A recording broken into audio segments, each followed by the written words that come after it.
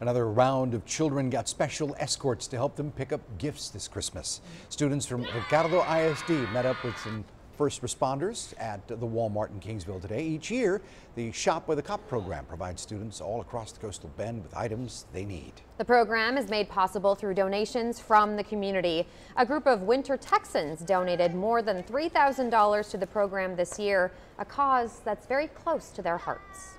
It fills the void because we're away from our families and our grandchildren, but to be able to help these children that really need to be out and see a police officer in a different aspect. And throughout the month, we will continue to bring you stories about Shop with a Cop. In the meantime, you can visit our website to learn how you can donate.